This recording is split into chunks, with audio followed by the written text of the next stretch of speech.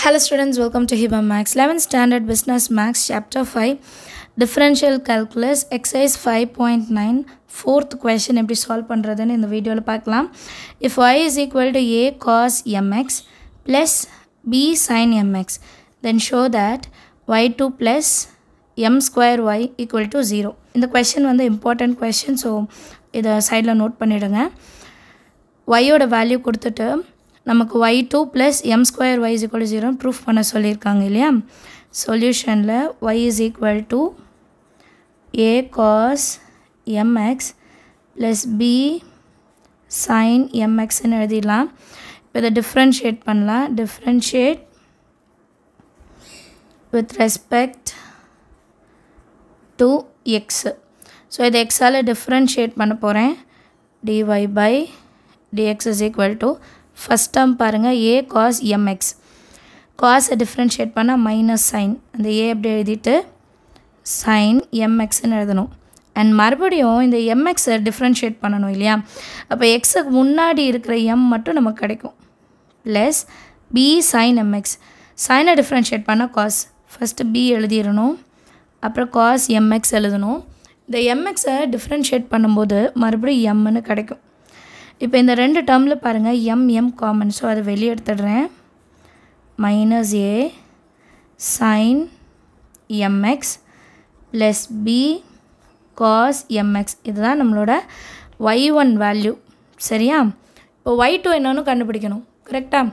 இப்போ y2 எப்படி கண்டுபிடிக்கிறது? differentiate y1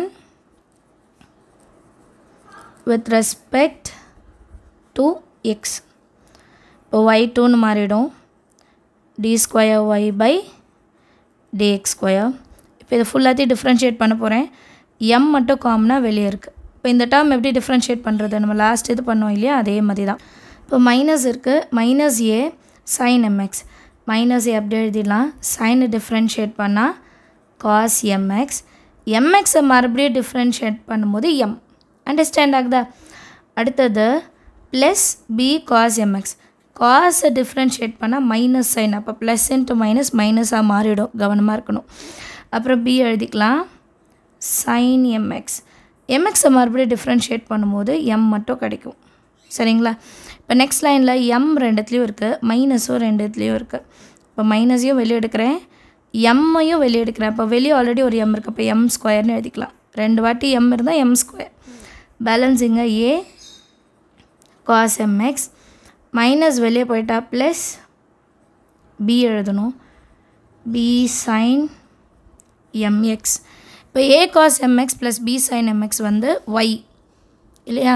இது வேணால் நம்பர் 1ன்னு. ஸோ இந்த ஃபுல் டேர்முக்கு பதிலாக நான் என்ன எழுதலாம்? Minus m square y. சைடில் வேணால் ஃப்ரம் 1ன்னு எழுதிக்கலாம். இதுவும் y2, இங்கேயும் y2.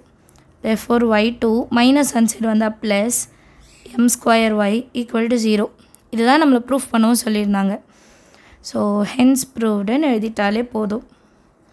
ரொம்ப ஈஸியான சம், நீங்களும் ட்ரை பண்ணி பாருங்கள். ஏதாவது டவுட் இருந்தால் கண்டிப்பாக கமெண்ட் செஷனில் கேளுங்க. தேங்க்யூ ஸோ மச் ஃபார் வாட்சிங்.